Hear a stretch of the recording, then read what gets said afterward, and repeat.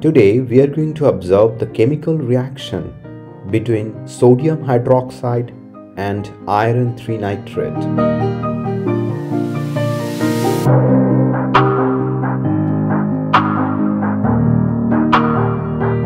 This is sodium hydroxide.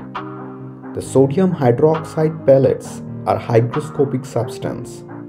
The reaction of these pellets with water is highly exothermic, and they can easily dissolve in water to make a homogeneous solution.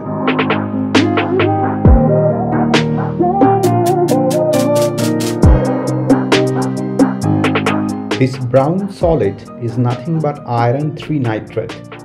This is a hygroscopic substance, means it can absorb the moisture from air and easily dissolve in it.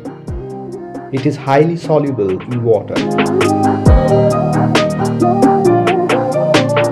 Now, to initiate the chemical reaction, we will take some amount of sodium hydroxide solution into this test tube.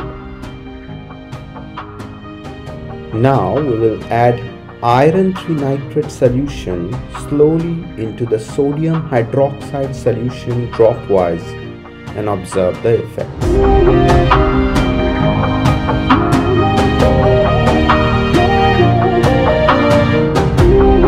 The reddish brown PPT that has been formed at the bottom of the test tube is nothing but iron 3 hydroxide.